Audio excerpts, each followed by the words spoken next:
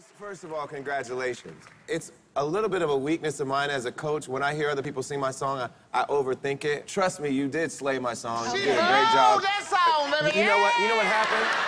I don't know what Mom is saying back there, but I know you're going to do very well on The Voice. Congratulations.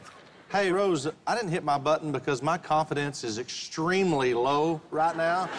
Oh, you've won the show 6 times. The look that you gave John was so great. She was saying, I'm sorry. Yeah. Because she knew it was my song. Right. And really, I should apologize to her. Tell you, the apology should come from Kelly right now, pretty much announcing that we have finally heard a good version of this song.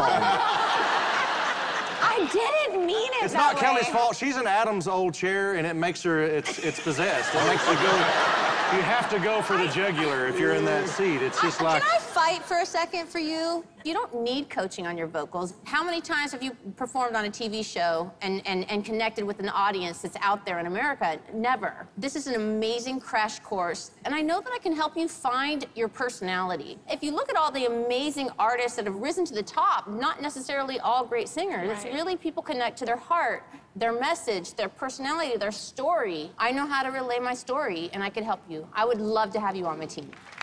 I feel like I might have just lost, but navigating a competition, I have a little experience with that. It's decision time.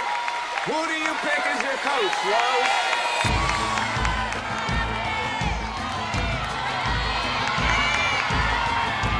Who's she gonna pick?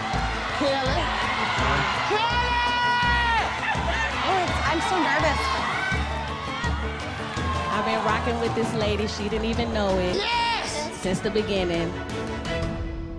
Gwen Stefani.